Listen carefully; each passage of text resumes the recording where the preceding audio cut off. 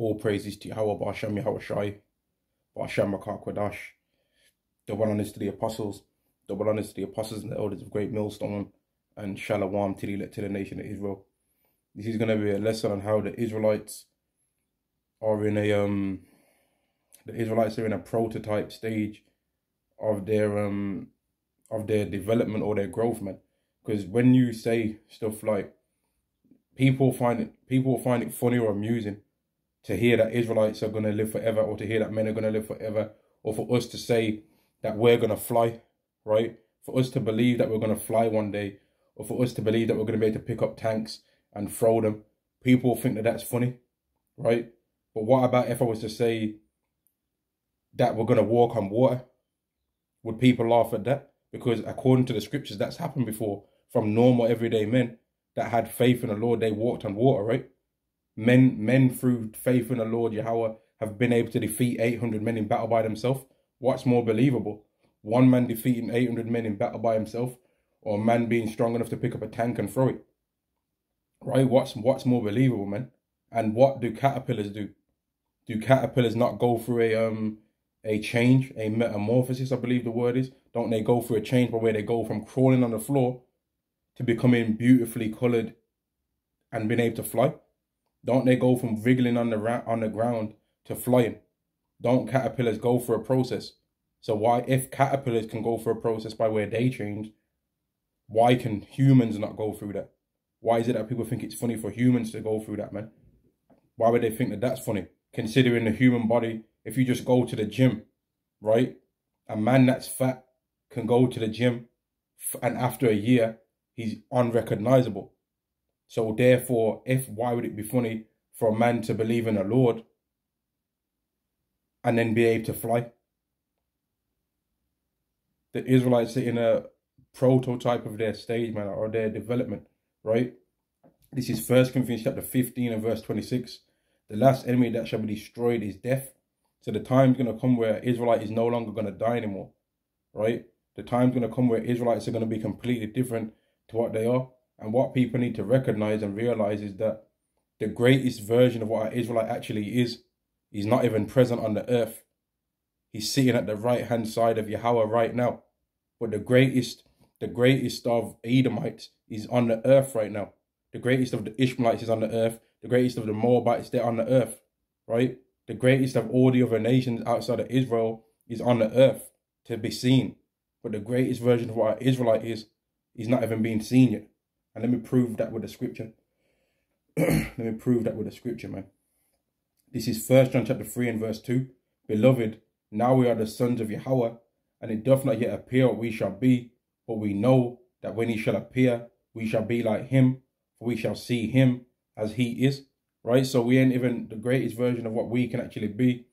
The actual end result of what we're going to be as Israelites has not even been seen on the earth yet. We're still in the prototype stage of our development, man. And let me explain why I'm saying that, right? Because it's a different way to say it, but it's probably been said before, numerous times before. I've said this anyway, right? But I'm going to read this. This is 1 Corinthians chapter 15 and verse 40. There are also celestial bodies and bodies terrestrial, but the glory of the celestial is one, and the glory of the terrestrial is another. There is one glory of the sun, and another of the moon, and another of the stars. For one star differeth from another star in glory. So also is the resurrection of the dead. It is sown in incorruption. It is sown in corruption. It is raised in incorruption. It is sown in dishonor. It is raised in glory. It is sown in weakness. It is raised in power.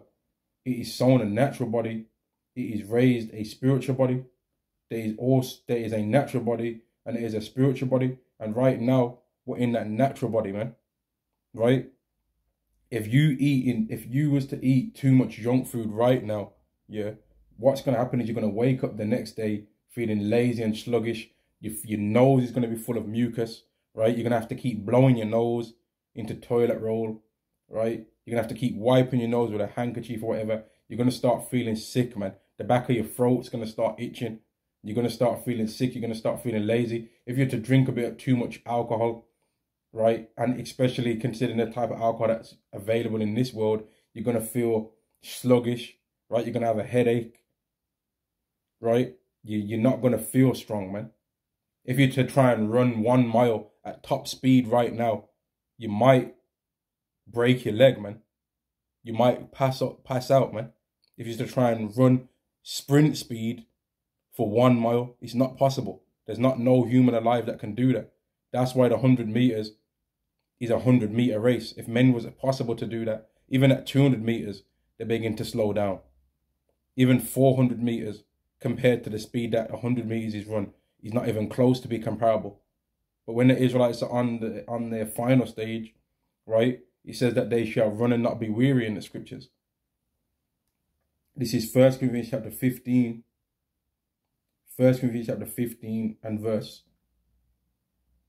44. It is sown a natural body.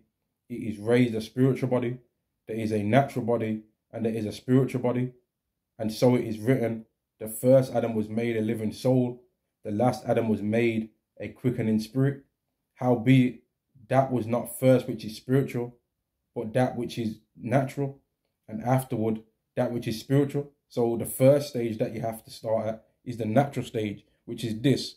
This is the stage that's like a God, but dies like men. But the stage that we're going to form into is a stage that's like a God and lives like a God, which a God is immortal, right? But at the stage that we're in right now, we're like gods, but we die like men. We're weak right now, man.